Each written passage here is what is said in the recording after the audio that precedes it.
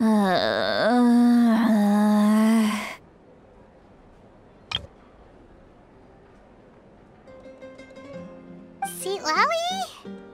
Citlali?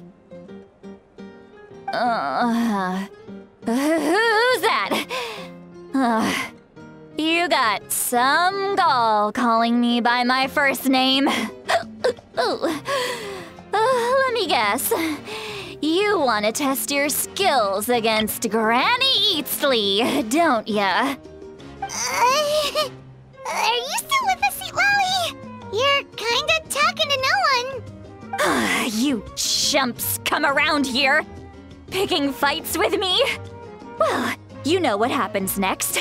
You lose, and then run off home to tell everyone about how I'm this big scary bully. It's always the same story. You brats start it, I finish it, and then I end up with the reputation of being some kind of terrible monster among the shamans. I mean, come on. Monster? Me? Really? What did I do to deserve that? Granny Citlali, you're not a monster at all. Exactly! And while we're at it, I'm not some lazy slacker either.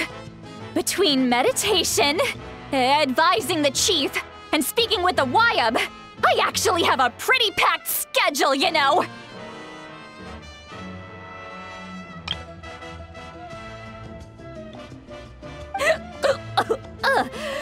Oh yeah, and I have to mentor all the new kids!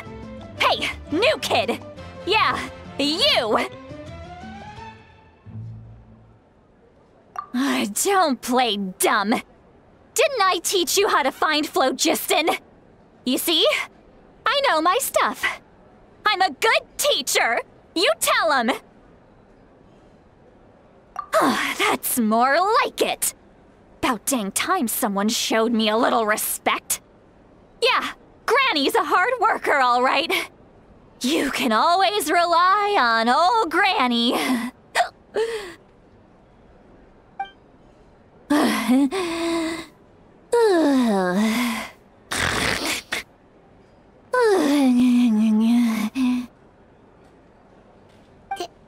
Did she just fall asleep with her eyes open? Oh, jeez. Behind this pitch-black curtain, a chapter of hatred reveals itself. Behind the smoke, the lingering smoke. She's meditating again. She does this whenever she's had a few too many drinks.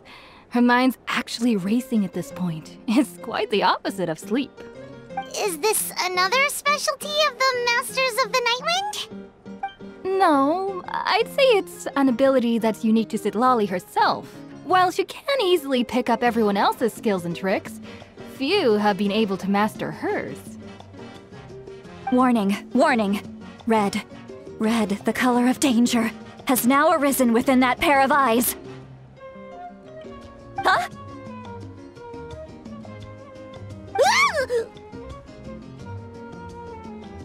Traveler? Paimon? What's wrong? I'm gonna hurl. Hang on, just keep it in! Phew. Okay, it's passed. That was a close one. You had Paimon worried. Paimon really thought you were about to barf all over the table just now. How embarrassing. I'm sorry you had to see me like that. That's never happened before, I swear. I've never thrown up, not once.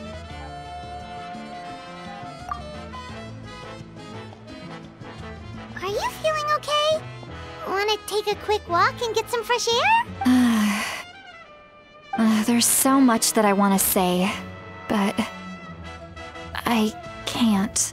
Why not? Of course you can. Just say whatever's on your mind. Please, Paimon. It's not as simple as you think. We've only known each other for a few days, right? What would you think of me if I were to start dumping all of my complaints on you after we've only just met.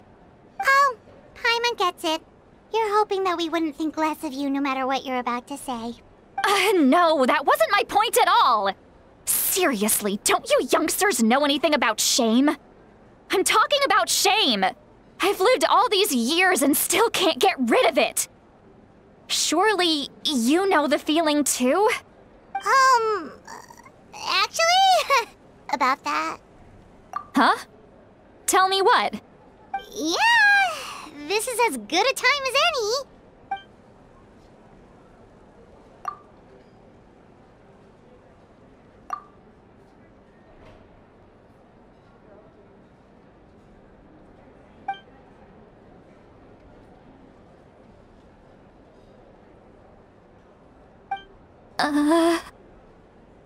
So, you heard my... It's okay, Citali. You had every right to complain about those things. I can't take it anymore! Why do these things happen to me? Hearing me mumble under my breath is one thing, but hearing what I mumble in my own head? That's too much! It's just like when you're rolling on the floor in your pajamas, but you forget to lock the door, and someone bursts in to deliver cabbages and sees the whole thing! So that, happens to you a lot? It happens to people in general, okay? Doesn't matter if you're 200 years old or 1,000 years old. Everyone rolls around in their pajamas sometimes. I was just picking something generic. Take a walk with me. I have things to share with you. Looks like she's completely given up. Like those criminals who just confess everything and accept their fate.